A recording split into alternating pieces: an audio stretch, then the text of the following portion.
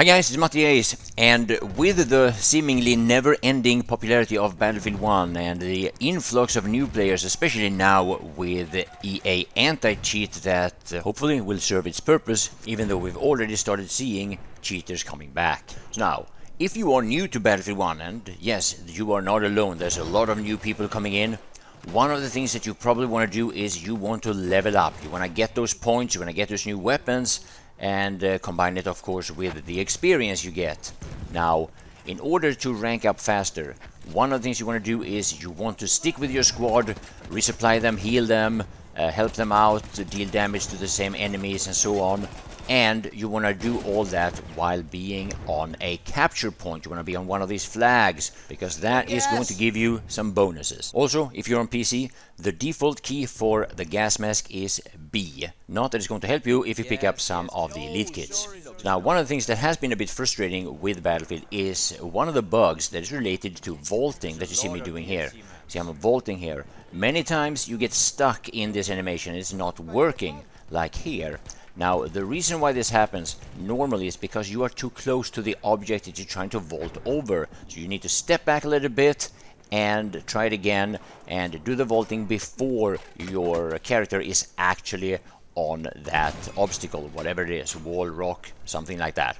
Now, this might seem like a trivial thing, it might seem like it doesn't really matter much, but the fact is there is an additional bug associated with the bug that I just showed you, and that is that not only do you not actually vault over the object you're trying to vault over, despite the fact that that animation actually takes place.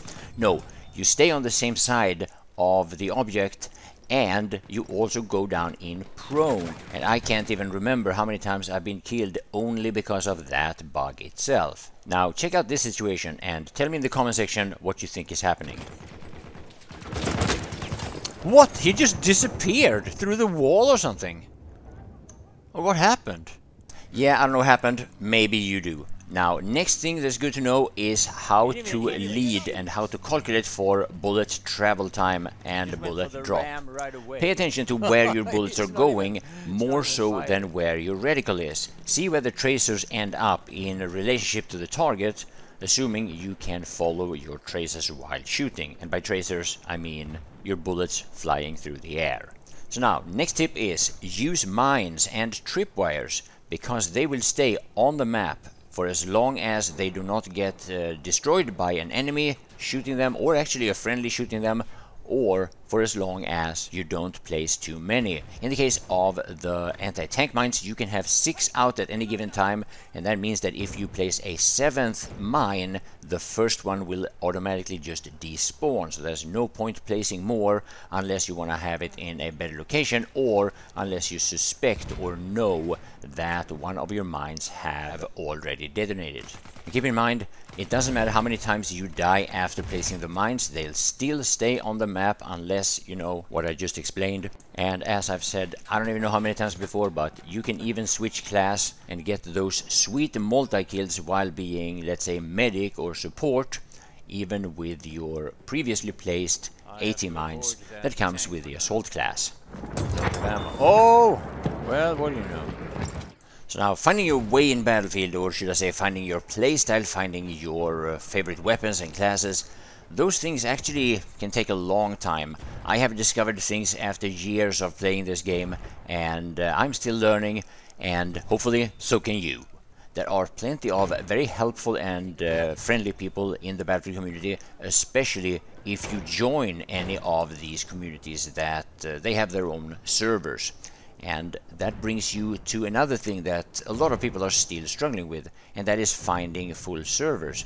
What you need to do in the server filter when you're looking for servers is you have to tick out empty servers, so that when you're looking for populated servers, you're not browsing through all these empty servers, which are in droves. There are a lot of them. So yeah, when you're looking for interesting matches, don't waste your time looking through empty servers.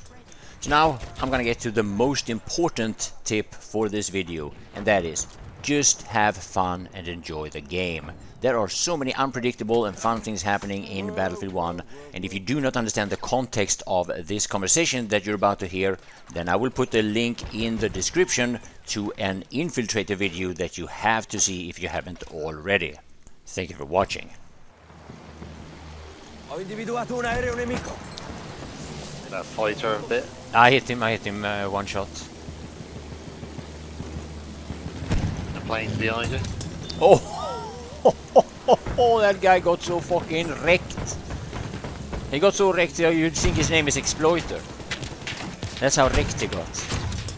Oh, that must be Exploiter. No, it wasn't. Ah. I think it's you, that's why I'm killing these guys.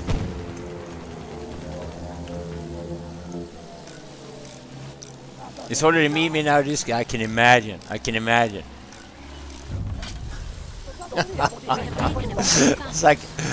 It's like that moment, like when I see the melee, and there's like this moment before I see who the name, right? Who it is, and then of course it's got to be you. Contatto visivo con un soldato nemico. I will never forgive you.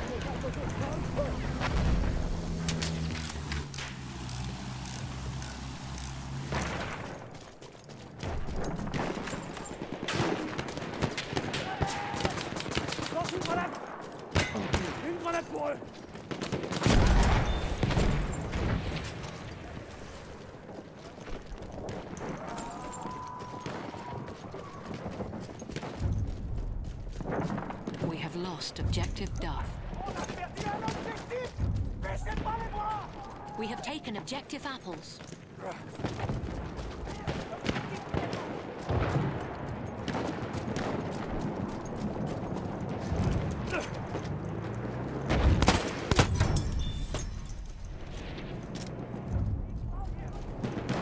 We have lost objective Butter.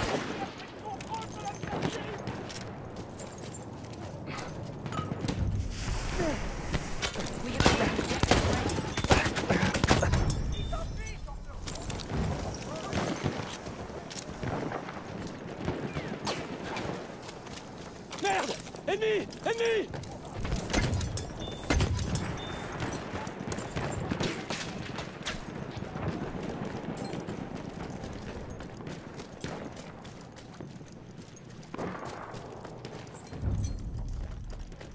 We have taken objective Butter.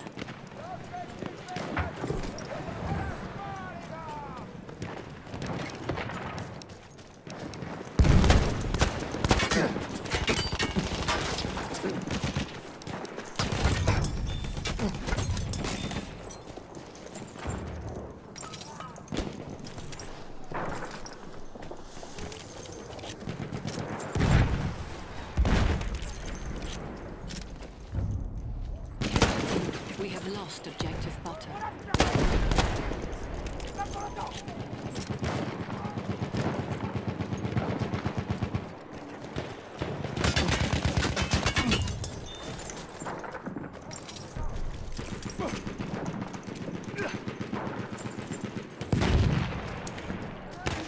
Oh shit.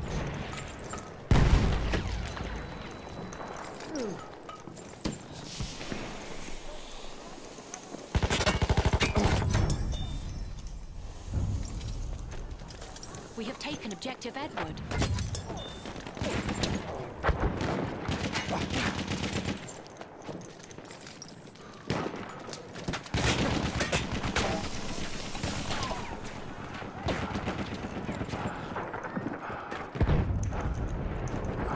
We have lost objective apples.